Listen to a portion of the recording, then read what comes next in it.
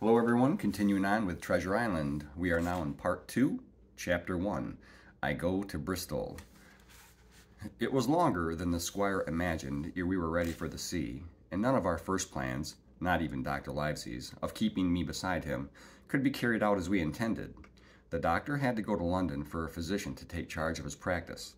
The squire was hard at work at Bristol, and I lived on at the Hall under the charge of old Redruth, the gamekeeper, almost a prisoner, but full of sea dreams and the most charming anticipations of strange islands and adventures. I brooded by the hour together over the map, all the details of which I well remembered. Sitting by the fire in the housekeeper's room, I approached that island, in my fancy from every possible direction. I explored every acre of its surface. I climbed 1,000 times to that tall hill they called the Spyglass, and from the top enjoyed the most wonderful and enchanting prospects. Sometimes the isle was thick with savages, with whom we fought, sometimes full of dangerous animals that hunted us. But in all my fancies, nothing occurred to me so strange and tragic as our actual adventures. So the weeks passed on, till one fine day there came a letter addressed to Dr. Livesey, with this addition: to be opened, in the case of his absence, by Tom Redruth or young Hawkins. Obeying this order we found, or rather I found, for the gamekeeper was a poor hand at reading anything but print, the following important news. Old Anchor Inn, Bristol, March 1st. Dear Livesey, as I do not know whether you are at the Hall or still in London, I send this in double to both places. The ship is bought and fitted. She lies at anchor ready for sea. You never imagined a sweeter schooner. A child might sail her. 200 tons. Name, Hispaniola.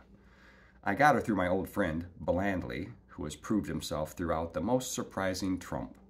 The admirable fellow literally slaved in my interest, and, I may say, did everyone in Bristol, as soon as they got wind of the port we sailed for, treasure, I mean. Redruth, said I, interrupting the letter. Dr. Livesey will not like that. The squire has been talking after all. Well, who's a better right, growled the gamekeeper. A pretty rum go if squire ain't to talk for Dr. Livesey, I should think. At that, I gave up all attempt at commentary and read straight on. Blandly himself found the Hispaniola, and by the most admirable management got her for the merest trifle. There is a class of men in Bristol monstrously prejudiced against Blandly. They go to the length of declaring that this honest creature would do anything for money, that the Hispaniola belonged to him, and he sold it to me absurdly high, the most transparent calumnies. None of them dare, however, to deny the merits of the ship. So far there was not a hitch. The work people, to be sure, riggers and what not, were most annoyingly slow, but time cured that. It was the crew that troubled me. I wished a round score of men, in case of natives, buccaneers, or the odious French, and I had the worry of the deuce itself to find so much as half a dozen, till the most remarkable stroke of fortune brought me the very man that I required. I was standing on the dock when, by the merest accident, I fell in talk with him. I found he was an old sailor, kept a public house, knew all the seafaring men in Bristol, had lost his health ashore, and wanted a good berth as cook to get to sea again. He had hobbled down there that morning, he said, to get a smell of the salt. I was monstrously touched, so you would have been, and out of pure pity, I engaged him on the spot to be ship's cook. Long John Silver he is called, and has lost a leg, but that I regarded as a recommendation, since he lost it in his country's service under the immortal Hawke. He has no pension, Livesey. Imagine the abominable age we live in. Well, sir, I thought, I had only found a cook, but it was a crew I had discovered. Between Silver and myself, we got together in a few days a company of the toughest old salts imaginable. Not pretty to look at, but fellows by their faces of the most indomitable spirit. I declare we could fight a frigate. Long John even got rid of 2 out of the 6 or 7 I had already engaged. He showed me in a moment that they were just the sort of freshwater swabs we had to fear in an adventure of importance. I am in the most magnificent health and spirits, eating like a bull, sleeping like a tree, yet I shall not enjoy a moment till I hear my old tarpaulins tramping round the capstan. Seaward ho! Hang the treasure! It's the glory of the sea that has turned my head. So now, Livesey, come post. Do not lose an hour if you respect me. Let young Hawkins go at once to see his mother, with Redruth for a guard, and then both come full speed to Bristol. John Trelawney. Postscript.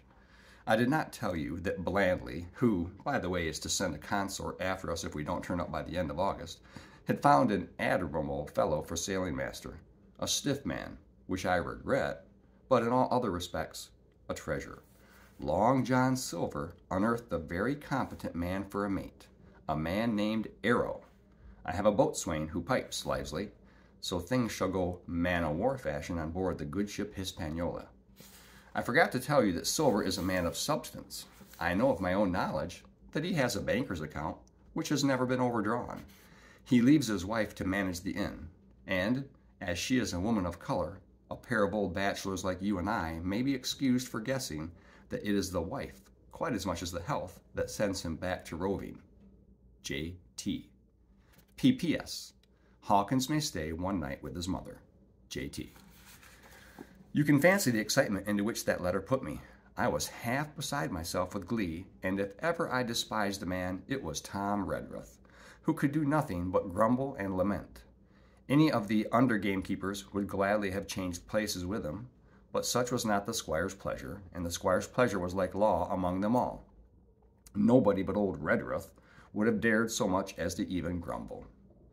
The next morning he and I set out on foot for the Admiral Benbow, and there I found my mother in good health and spirits. The captain, who had so long been a cause of so much discomfort, was gone where the wicked ceased from troubling. The squire had had everything repaired, and the public rooms and the sign repainted, and had added some furniture. Above all, a beautiful armchair for mother in the bar. He had found her a boy as an apprentice also, so that she should not want for help while I was gone. It was on seeing that boy that I understood, for the first time, my situation. I had thought up to that moment of the adventures before me, not at all of the home that I was leaving. And now at the sight of this clumsy stranger, who was to stay here in my place beside my mother, I had my first attack of tears.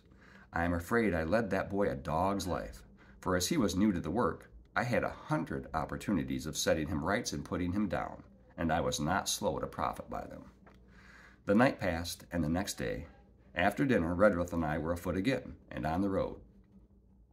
I said goodbye to mother, and the cove where I had lived since I was born, and the dear old Admiral Benbow, since he was repainted no longer quite so dear.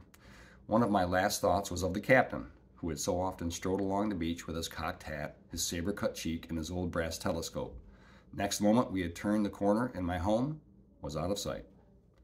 The man picked us up about dusk at the Royal George on the Heath. I was wedged in between Redruth and an old stout gentleman, and in spite of the swift motion and the cold night air, I must have dozed a great deal from the very first, and then slept like a log.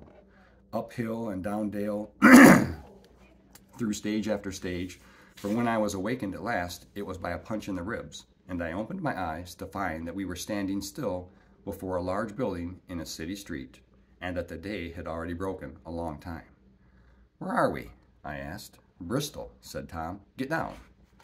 Mr. Trelawney had taken up his residence at an inn far down the docks, to superintend the work upon the schooner.